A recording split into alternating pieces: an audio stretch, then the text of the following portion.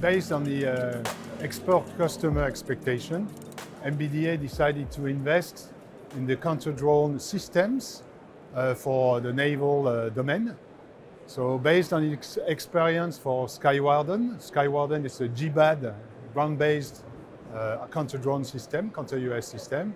The idea is to adapt Skywarden to naval platforms. Based on a modular and deployable C2, command and control system. And you can adapt different types of effectors and sensors in a plug-and-play approach on this C-square. And the idea is to have it adapted to naval platform or to protect naval maritime areas such as naval straits or harbor approaches or maritime approaches or offshore zone. So I think the challenge of the counter-drone in general and in particular for the naval domain is the wide spectrum of threats. If you talk about the naval domain, you have to counter UAVs from micro drone up to small and even large drones, and you have to counter as well unmanned surface vehicle.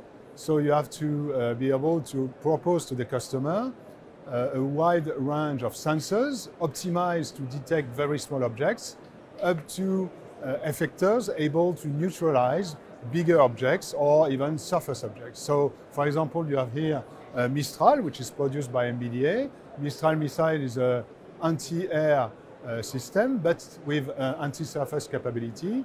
And Mistral is part of the adaptation of Skywarden to the naval domain, but not only. We integrate as well jammers, very optimized detection system for very small objects, and MMP, which is the anti-surface missile, which could be used as well to counter some suicide USV, for example.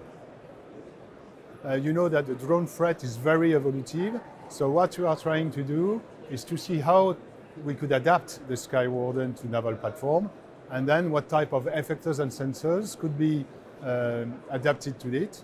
The other important point for the naval domain is if you look at the wide range of possible platforms, ranging from a very complex combat platform with a ship combat system to a logistic platform with almost no combat system, you have to adapt the system to these different configurations, different platforms. So at this stage, it's still an investigation, development, and no in-service date yet.